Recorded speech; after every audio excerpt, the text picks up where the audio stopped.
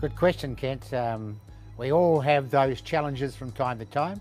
I don't believe giving them leadership responsibility is necessarily the answer. For some it might be.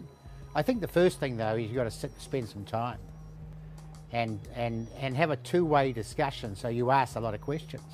How are you enjoying what you're doing? Are you getting better?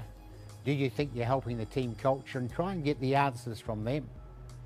Rather than you say to them, look, you're a pain in the ass, quite frankly, and it makes it difficult to coach the team if you are carrying on the way you are.